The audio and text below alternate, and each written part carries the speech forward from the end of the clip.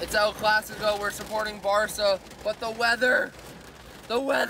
We pull up to the stadium, and the first thing we do is cop some rain ponchos. Here's me rocking mine at our seats. We got the fireworks going, the players are all lined up, and it is now time for kickoff. But hold up, because the ref stops the game in the 12th minute due to severe weather in the area. We all had to hang out in the concession/bathroom area until we finally heard this on the loudspeaker. And it is now all clear and safe to return to your assigned seating location. And jumping all the way to the 42nd minute is when Barca would open the scoring. The cross comes in to Lewandowski, and he lays it off to Pau Victor, who heads it into the net for the 1-0 lead in El Clasico in New Jersey. Pau Victor was not content with just one goal, though, because in the 54th minute, he would make it 2-0. Alex Valle puts in a brilliant ball across the face of goal to the sliding Pau Victor, who guides it past Courtois and into the back of the net. It was so dope seeing the players celebrate in our section, and I was very happy I was filming when this goal happened. In the 82nd minute, though, Real Madrid would get one back off of a corner kick from Arda Güler. Güler finds Nico Paz completely unmarked at the back post for a diving header. Barca 2,